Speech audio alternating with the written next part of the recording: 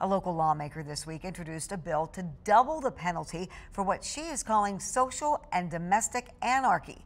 The House bill is in response to the rioting in downtown Grand Rapids on May 30th. A number of businesses and government buildings were damaged. As of now, 13 adults and a teenage girl have been charged with riot and related crimes. Riot is a 10-year felony. The bill, introduced by Representative Lynn Affendoulis, gives prosecutors another option. Well, we wanted to increase the penalty to give the law teeth.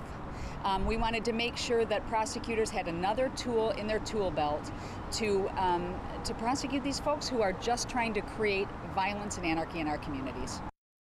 An act of social and domestic anarchy would be a 20-year felony.